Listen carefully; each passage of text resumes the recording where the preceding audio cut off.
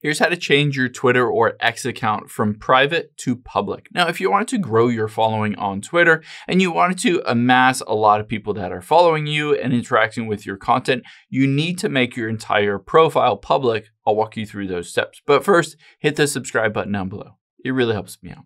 Thanks, guys. Now, let's open up the Twitter or the X app here. Of course, you can also just go to twitter.com. Now, after we've done that, we're going to tap on your profile at the very top left.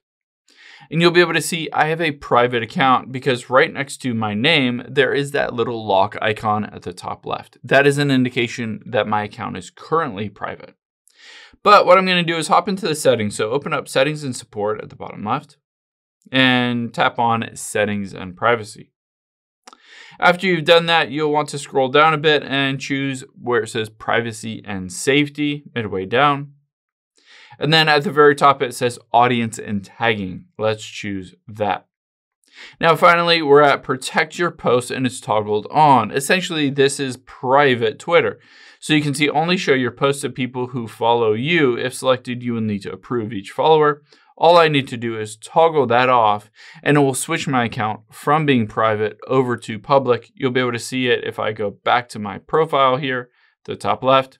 There's no longer that little lock icon indicating that my account and all my posts, my tweets, my photos, videos, all that stuff are private. I hope this helps. If it did, hit the like button down below and leave a comment if you still have any questions.